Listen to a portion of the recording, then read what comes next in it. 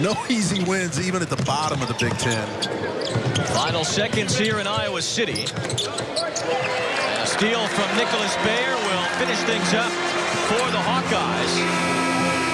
As Iowa puts together a victory tonight of 84-73 against North Dakota. There was some activity at the end there as Fran McCaffrey and the Hawkeyes walk off. Coach McCaffrey, Peter Jock follows him.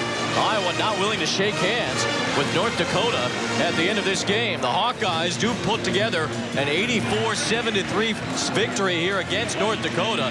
As you see Iowa's players all walking off here, unwilling to shake hands with the North Dakota players. So Iowa, an 84-73 win. They have 4 straight victories.